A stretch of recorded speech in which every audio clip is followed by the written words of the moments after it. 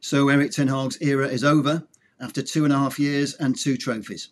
For any other club outside our biggest rivals, Ten Hag's trophies would make him a big success. But this, of course, is Manchester United. And it's not just our woeful position in both the Premier League and Europa League that's ended the Ten Hag era.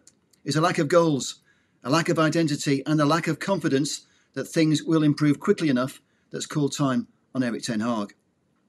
Personally, I am disappointed because I think Erik would have turned things around this season. And I am bored with this groundhog situation of having to start again with a new manager. United are now in search of our 7th manager since Sir Alex Ferguson departed 11 years ago.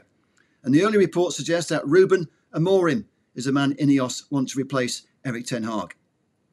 It was David Ornstein in The Athletic this morning who broke the news that Erik ten Hag had been sacked, shortly before it was announced on the official club website.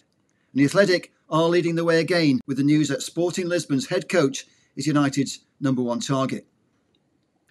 According to The Athletic, the 39-year-old is open to taking up the opportunity, and United are ready to pay the €10 million release clause in his contract, with the two clubs in talks to finalise a deal.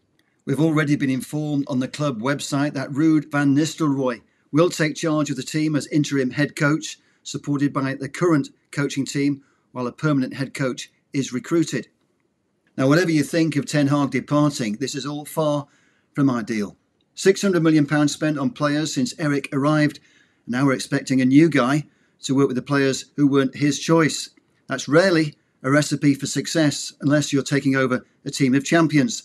And this United squad are a long way short of that title. But this is a bold move by Ineos, who clearly believe Amorim won't be able to turn down the glamour of Manchester United, despite the belief that Amorim is high on the list of candidates to replace Pep Guardiola if he moves on at the end of the season or later. Meantime, I do suspect that Ineos were planning ahead when they agreed to let Erik ten Hag bring in Ruud van Nistelrooy as his new right-hand man in the summer. Ruud is potentially an elite manager in the making. He's certainly well equipped to be our caretaker manager.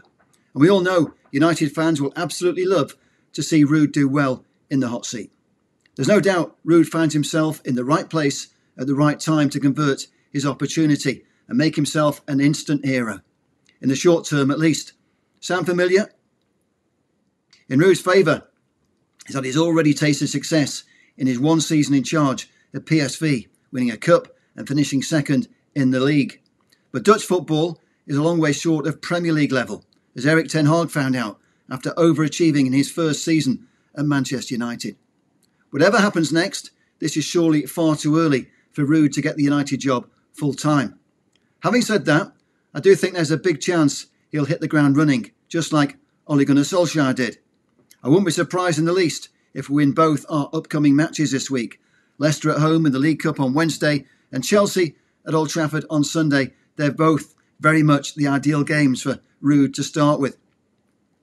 That's because this squad is not as bad as our league position suggests, and our next run of games is a good platform to start our recovery. Clearly, we've underperformed so far this season. Yesterday, we really should have hammered West Ham, and if we did, we'd probably now be talking about the potential to surge back up the table with Erik still in charge. Having survived some horrific results in the past, it seems ironic that Erik has fallen on his sword after one of the best 45 minutes we've seen this season in that first half against the Hammers.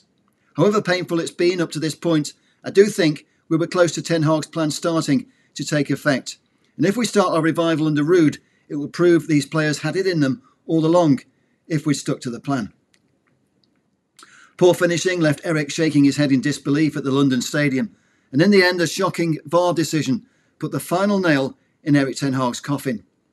As an isolated setback, no one would have been ringing the alarm bells, but the sight of United still in 14th place is embarrassing, and with the season almost 25% over, Erik is the man who's easiest to blame.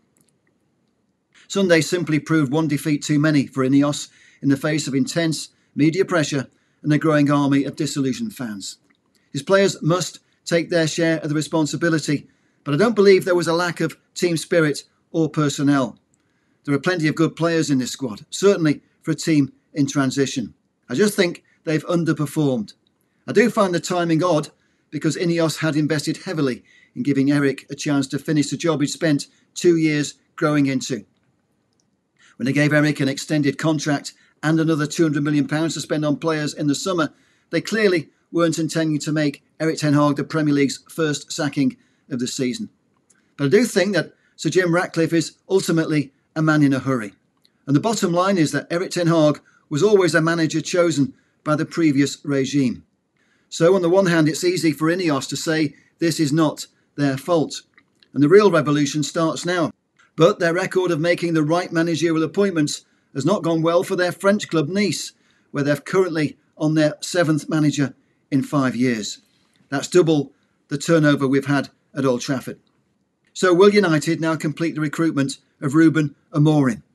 And if they can't get him now, will Ruud van Nistelrooy be the caretaker manager until the end of the season? We saw what happened when Solskjaer impressed in his honeymoon period and he got the job full time. It'll be interesting to see what the public perception will be if Ruud does the same. That may prove academic, of course, if Ineos get Amorim to commit in the short term. So much depends on how persuasive Ineos can be. Whatever happens, Ruud will get the support of United fans at Old Trafford in our next 2 matches. And if he does well, that will stand him in good stead for the future, whether that's until the end of the season or just a handful of games. A good showing now, and I expect Ruud will be on the shortlist next time around. Meantime, I do hope that if Amorim is the man to replace Erik, that Ruud will be kept on as part of the coaching team. That's it.